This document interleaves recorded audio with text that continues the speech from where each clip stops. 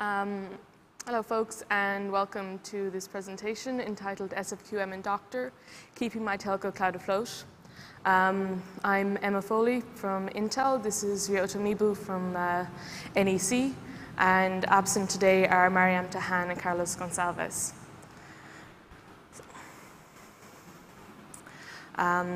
During this presentation today, I'm going to go through an introduction, talk about the project formerly known as SFQM.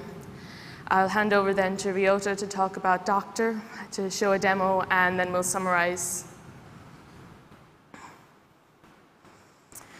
As the internet's becoming increasingly important in our everyday lives, data centers are also playing a huge part in our lives. Now, taking this into account, the cost of data center downtime and the rise of SDN and NFV, telcos and enterprises are becoming increasingly concerned with maintaining the same levels of service assurance, QoS, and SLAs as they previously would have had.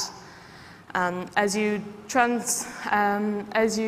move from physical hardware to virtual appliances, it's very important to be able to maintain the same level of service assurance as you would have had previously available. This is because you need to be able to monitor your systems for malfunctions and misbehaviors that could actually cause downtime and interruption in your service.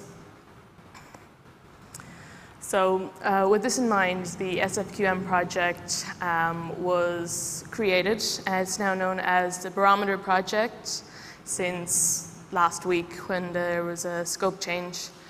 It was created because the ability to monitor the NFVI is critically important in order to provide the required level of service assurance. And what you want to monitor your system for is to be able to enforce SLAs, detect violations, and detect any degradation in the performance that could cause an interruption in downtime, or interruption in service, and cause system downtime. Now, the output of the Barometer project would be the meters and events required in order to enforce the service assurance levels that are required.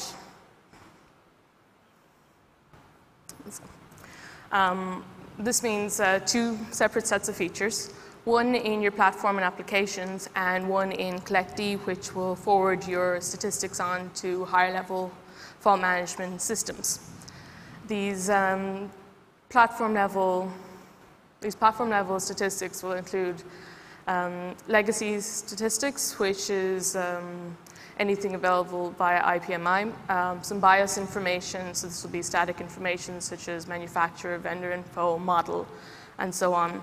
Reliability, availability, and serviceability, it's a mouthful, statistics.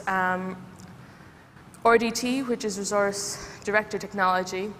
It'll also include Open vSwitch statistics and DPDK statistics, as well as output plugins from CollectD, which would be forward your data to OpenStack and also plug into legacy systems. Now in more detail, the DPDK plugins. So for anybody who's not familiar with DPDK, it's a set of tools and libraries for packet processing in user space. The additional statistics are provided through the XStats API as of DPDK 2.2. And these stats include detailed error statistics for what's actually going wrong, but also events such as link status. Now, on top of these extended stats, we also have a CollectD plugin for each one of the sets of platform features. So the DPDK stat plugin was recently merged and will be available in CollectD when it's released in December. It uses a DPDK secondary process to monitor what's going on in your primary packet processing applications. And the DPDK events will provide any events that need to be addressed immediately. That would be if the link status goes down, Whereas with the statistics, you just kind of want to be able to monitor it on the side and deal with it at a later time. Events need to be addressed immediately.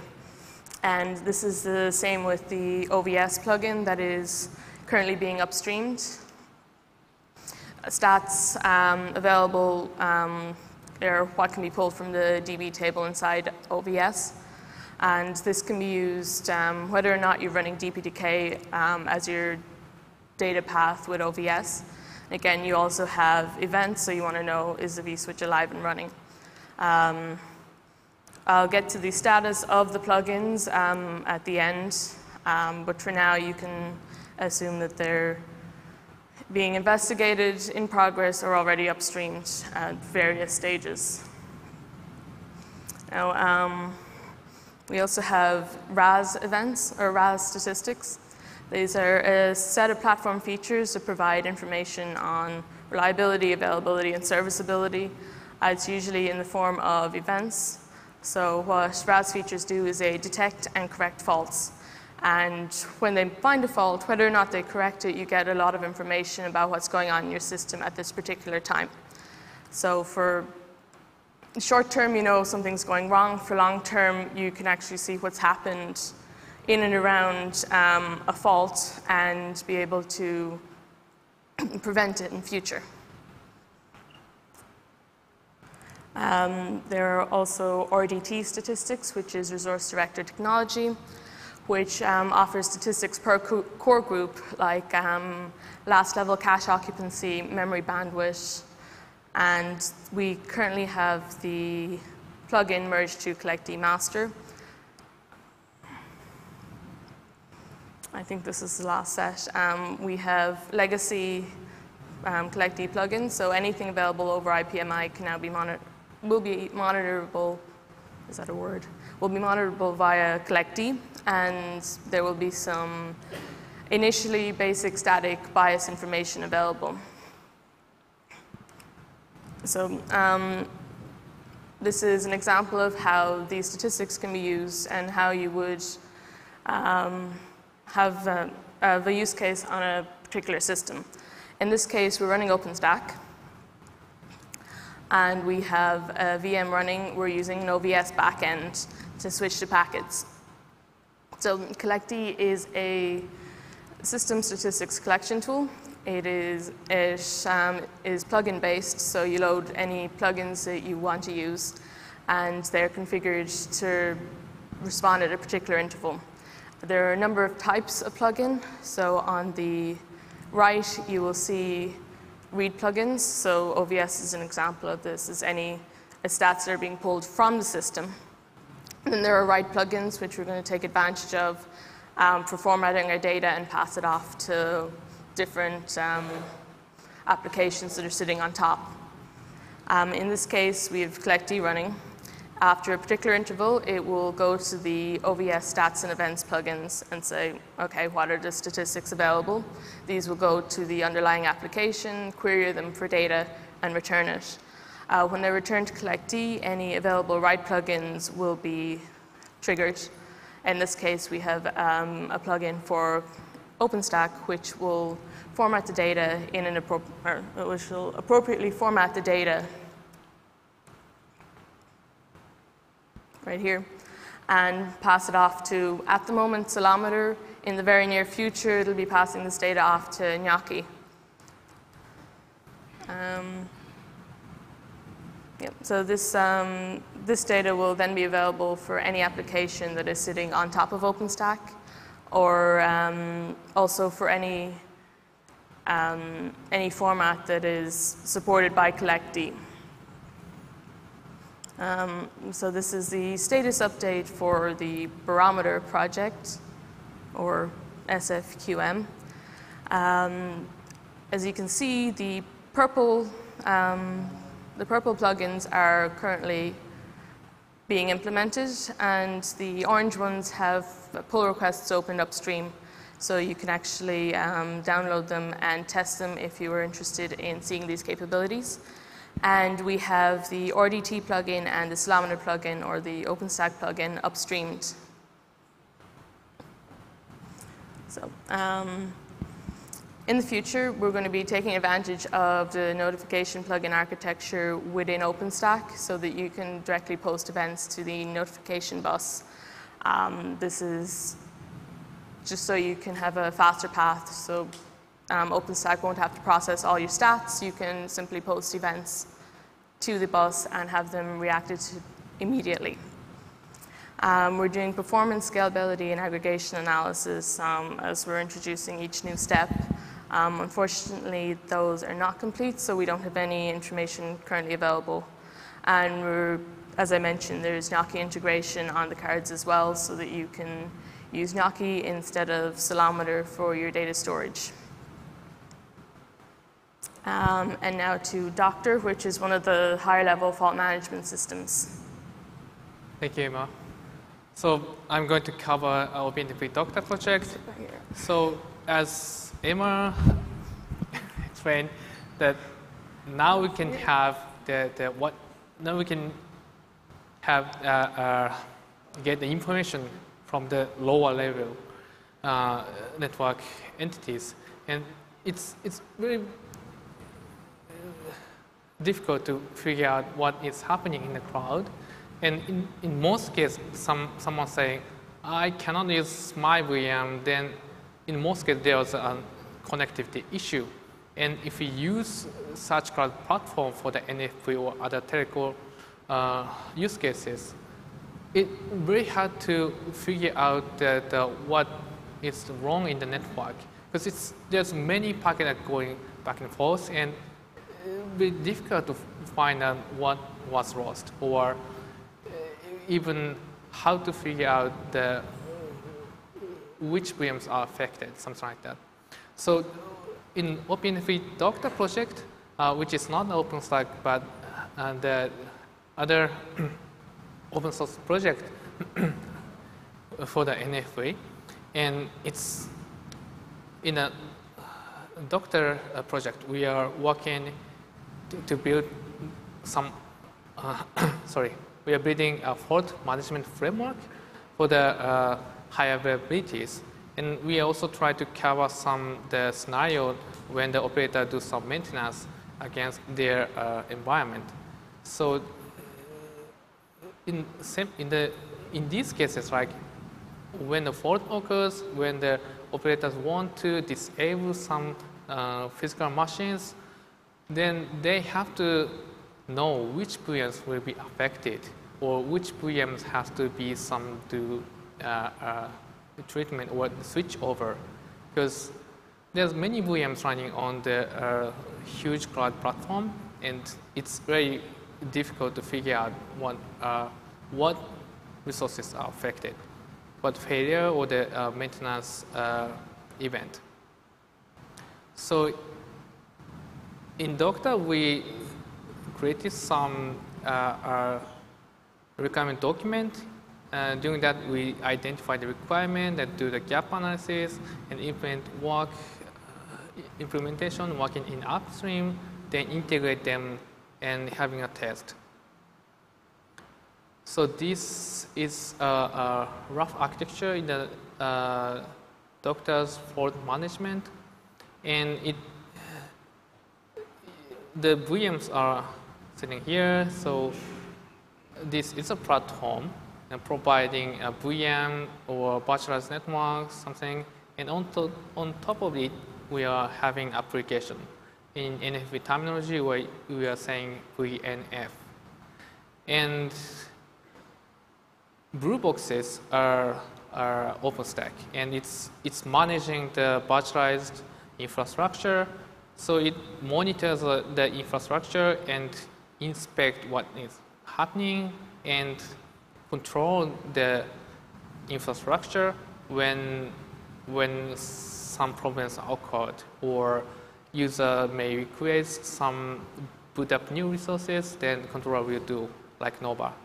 And also it provides notification to the some telemetry services or alarming services, and those services will provide more information to the infrastructure users, such as application manager or some other component. And as I can explain, so we have a map like this. So we can use Zabbix or correctly for monitors, and we can use Congress, bitrate, and Monasca can be used for the inspector. And yes, for the controller, we have Nova neutron cinder in OpenStack. And for notifier, we can use Cerometer plus AODH. So in a Liberty and a Mitaka, we implemented missing feature in the Nova and AODH, and that was already available. And in Neutron Cycle, we also had a driver to make the Congress inspect the failure event from the infrastructure. So the one thing we did in the Nova is to state correction. So as OpenStack, it has to have a consistent resource state awareness. So when the failure occurs, alarm can be sent to the user, but when the user tries to get the status of VM, and it's still, sometimes it's still saying it's active. It could happen, but we have to fix them. So we make sure that there's some monitor process can correct the state of the servers and also the host. And what we did is mark host down, which indicate the host is not available. And you can see one engineer here, Tommy, who did a great job. And we also created event alarm feature in the AODH, which is OpenStack alarming services. And as you may know, Cerometer or even Zabbix correct various data and analyze those data and find out a serious or bad situation. And then they send out notification. During that process, there is some sort of polling point, which means it may delay in 5 seconds, sometimes 1 minute. So it's very bad to provide fast for notification. So we proposed event alarm, which will be investigate event and evaluate that event very quickly and send out the notification to the managers. So it's very fast. It's something like, of course, less than 1 second. It's sometimes like 5 milliseconds or 200 milliseconds. It's very fast. And now we have everything in the OpenStack Neutron. And actually, we are using collective, and those are not natively in the OpenStack, but we can, yes, integrate them to the OpenStack easily. And I would like to focus on Dr. Inspector module.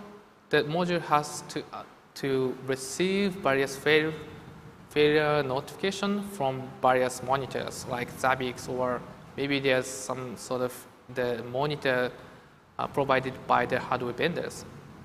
And it also has to find the affected virtual resources from the information stored in the Afloat failure notification, and update the status, correct the status of the virtual resources. Okay. And when we are talking about failure, it can be various or subjective. It depends on the application and backend technologies and redundancy of the equipment or component, and could be the operator policy or regulations, and also the topology of network or power supply. So it's very hard to say what is the failure. So we have to have a flexible framework so that the failure has to be dynamically configured case by case. And in this presentation, we are talking about OpenStack Congress, and this is this was called as policy as a service, but now we are calling governance as a service. And this provides dynamic data collection from various OpenStack services, and it has flexible policy definition and for the correlations. And this, we have a policy example here.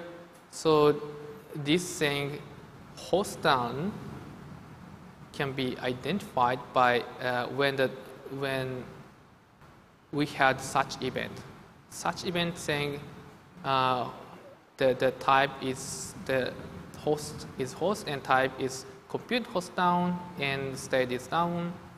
And when that happened, execute this command. It means that Nova services force down on that host, and so that correlate the status of the host when this happened. And Congress was also had a polling mechanism in it.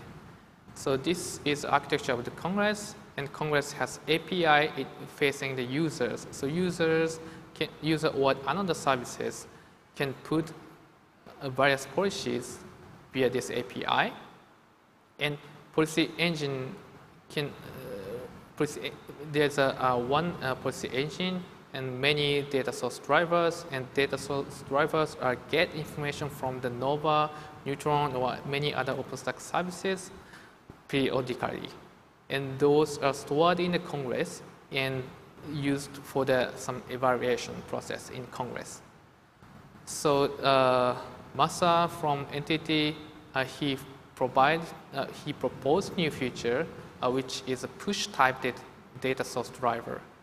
And it enables the provide information to the Congress very quick. As I mentioned, the previous drivers are getting information from the information periodically, but if we have push type driver, Congress can receive information as soon as possible. And this is more detailed sequence. So if we use monitor here, we can push data like host down. There is a host down, or there is a power issues in a specific host, and then provide the failure notification or fault notification to the Congress as a Doctor inspector, and Congress will get this information through the Doctor data source driver. It just correct the event and do some policy evaluation against predefined policies. And we have a bunch of features proposed to the OpenStack, and yeah, we have mostly landed or implemented in the OpenStack. We still have few things to do, but yeah. And how to integrate SFQM plus Doctor? It's a bit difficult, but we are still trying to figure out the best way. So in this figure, we'll put the correct T here, and it will detect some failure and provide it to the accelerometer. And the accelerometer will do some very fast evaluation to check it can be a port down or port is not active, something like that. Because if we are talking about network, it's someone can allow dropping 1 or 2 packets per second. No one cares. But so accelerometer have to figure out what could be the lower layer, then notify a critical error to the inspector. Something like saying, oh, 80% of the packets are lost per second. So it should be the error. And then provide information to the inspector. The inspector figure out that this host is is something wrong. We have to fence or destroy this host and let the VM owners, we have an issue on their VMs, something like that. Okay, then we have a demo, but as I can see, we used correctly as a monitor today, and we just checking the port status, and it's more obvious, so that the monitor will report if there is a port down to the Congress, then Congress think about affected resources. So in the keynote demo, we marked host as down when the NIC was down, but it depends on the network configuration. As you can see, please think this is a one host. We have 3 VMs running on it, and 3 ports are there, and we have 2 bridges. So one bridges are connecting the 2 VMs, but the other connecting to just one. And oh, sorry, I want to. Yeah, so please check the NICs. So we have 3 NICs, and if we have issue on the NIC 1 and the NIC 2, we can still communicate with the VM 0. So in this demo, we are configured Congress to understand this situation and just make VMs down, make affected VMs down, and let the other unaffected VMs get alive. To do that, we still need some quick hacking in the Neutron, but this feature is now proposed by Carlos.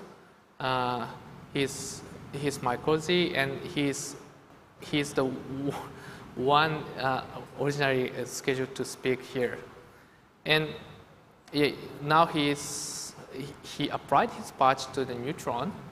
Then the port will be get down and send out notification to the AODH, and AODH will send to the the port error to the manager. Then manager recognize those VMs are something wrong and do the switch over. And this is more detailed policy rule, but seems like we have a time, so let me explain. So in the Congress, we defined 3 policies, and those 2 policies saying or means or. So if we get event that the event is type host NIC 1 down, then we recognize as a NIC down. And also, if we have another NIC down, NIC 2 down, it also recognizes as a NIC down. So Congress will recognize just one NIC or down, then recognize the bonded NIC are down. Actually, it's not, but yeah. And execute force down port against Neutron when this NIC down event was happened, and against the network, against the port that are assigned on the specific host and using the specific physical network. And also, we have a configuration in AODH to send out which address should it send to the failure notification. And let me change the screen.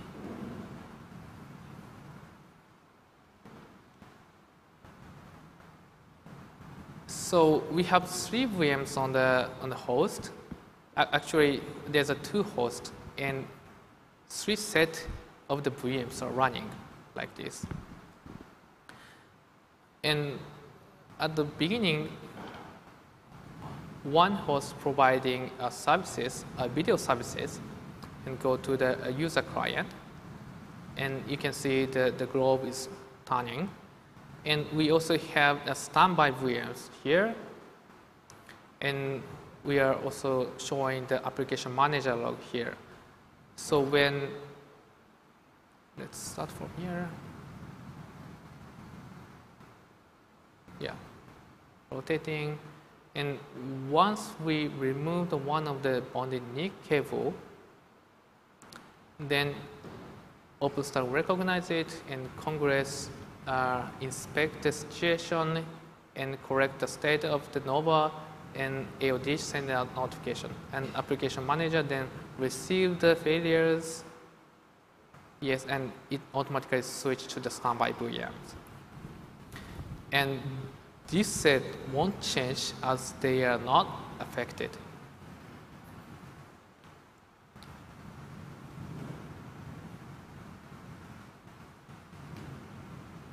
Let me start.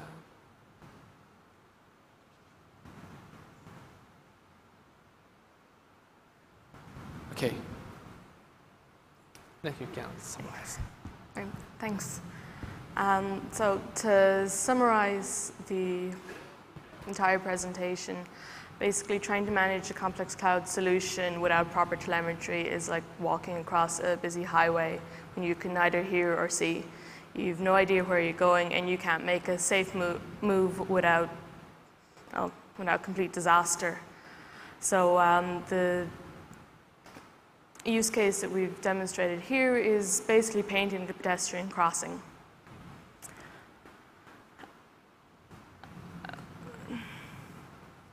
So thank you all for attending. I'd like to thank Ryota for filling in for Carlos, and also Carlos for putting together the demo, and I'd like to thank Mariam as well for all the work she's done with CollectD. So if anybody has any questions, now's your chance.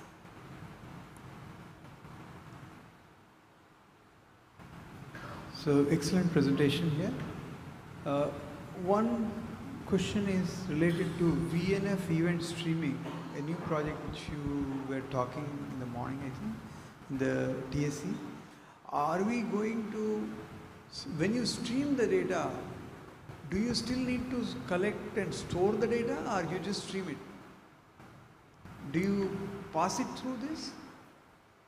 I'm sorry, I so cannot. VNF, some event occurs, I want the event to directly be taken action on rather than collecting the data. Now how do you handle that? Do you bypass the collection? Sorry, I cannot get Suppose you have a VNF and there is a failure, and I don't want to collect the data, I want to react to it without collecting the data. Does it bypass your collection data? Well, unless you have some form of data, you're going to. No, because most of the streaming events, we want to not collect the data but react to it. Yeah. So how do you handle that? Do you bypass it? CollectD is completely configurable, and its plugin based architecture means that you don't have to enable everything. You could, if you wanted to, just enable your events plugins, so that when there is a disastrous event that you do need to take action against, that you can do that and you won't be bogged down with any of the stats and metrics. Okay, thank you, that helps. So I have a question on the policies. Policies can be, very complex. Just wondering how you test the policies, because if the policy has a bug, then I think it's very hard to debug, right? Yeah, it's a very good question. And it's actually, we have to figure out the good solution to validate the policies. But I don't have idea right now. But basically it is some sort of language and developed in the academic area. So maybe we can find some solution to the validated policy. And of course, we have, if we have any bugs in the Congress, we can fix in the Congress project. So it looks like a prologue, the policy, the language. Yes, yes. Okay. And I think that the operator or the integrator has to take the responsibility to set the proper policy. And there's no way to, to make sure everything working, because the user can do some wrong configuration. It's same to this. Okay. Just one more quick question. The backup VM, does it have any state, or it needs to, for example, inherit some state from the primary when you do failover? Well, yes. So actually, we are running on the 2 video servers, and the enabling one to provide some streaming data. And we also have the application manager next to those 2 VMs to control the switches. And once the failure happens in a infrastructure and goes through the whole Doctor procedure, what I explained, and finally, eventually the application manager get know the VMs are not available anymore. Then he will switch the data flow. Then we can see the packet or the streaming are still alive. Okay. Did I answer your question? I think probably I talked to you offline. Sorry.